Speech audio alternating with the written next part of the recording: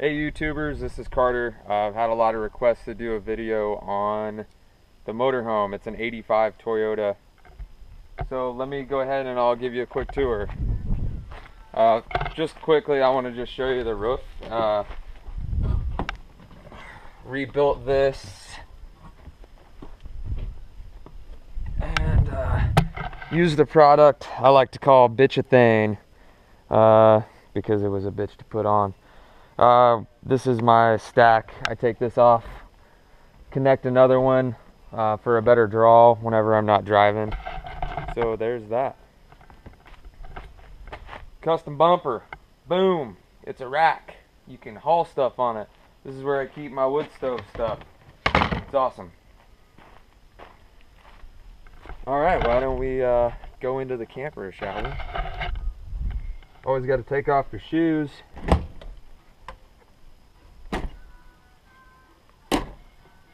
Got my handicap handle, got it out of an old bathroom handicap stall.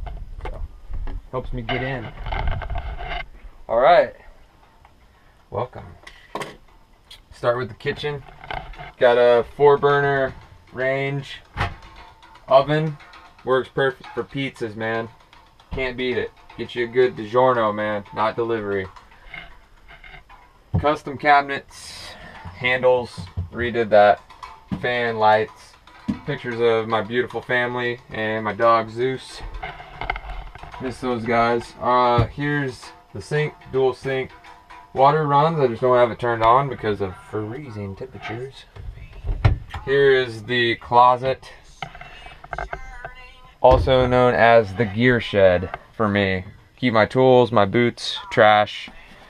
It actually has a shower and sink and a toilet, but I got access to all that, so I use it for storage. This is the refrigerator.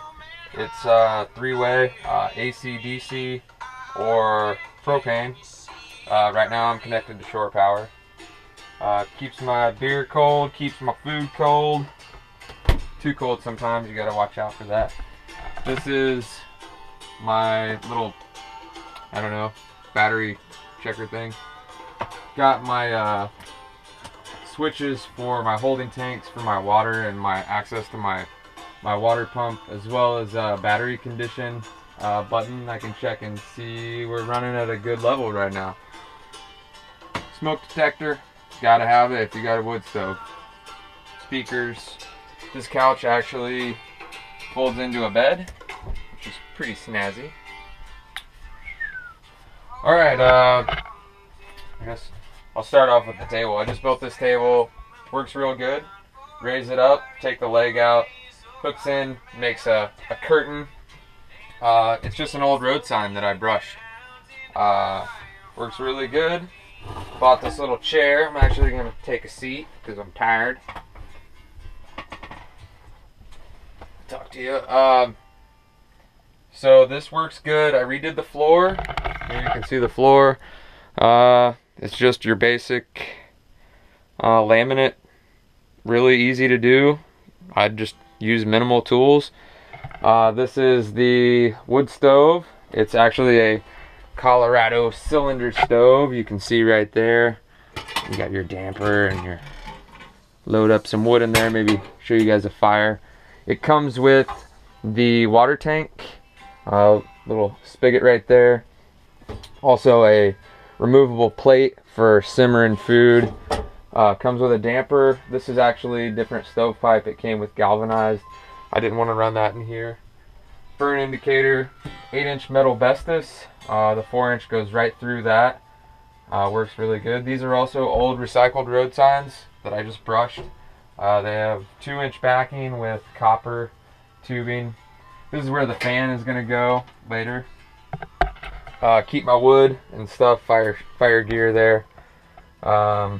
Keep all my paperwork. My water tank is actually underneath this, so this is removable as well, so I can get to that.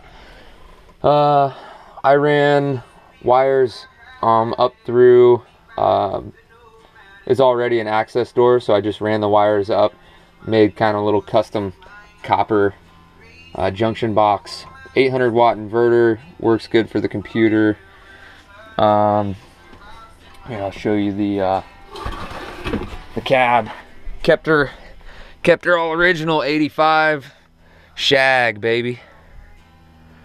This is how the whole RV looked, and it was ugly and dark, so we ripped that out. It's a 4-speed automatic 22 RE. A bit underpowered, needless to say, but she gets me around. The bed, man, it works real good. I just rebuilt it. It's 3/4-inch birch, which is very pricey up here in Alaska, but it's good stuff. Very, very solid. Also tied it in with angled steel, so it's locked in. Put insulation underneath, keep you nice and warm. Resealed all the windows. Putting in LED lights. I can go from about 12 watts per light to around 2.5, I think, per light, and there's I think roughly like 16 or 18 lights in the whole thing, so that'll cut down on my energy draw. Gonna be putting some solar panels up on the top, and gonna be trying to get off the grid and record an album here in my little personal RV studio, I guess you could say. If you guys got any questions or anything like that on the process for restoring a motorhome, hit the link, I guess. If I don't know, this is my first video, so hit the link if I put one on there, and I will try to answer any questions or anything like that. Thanks for watching.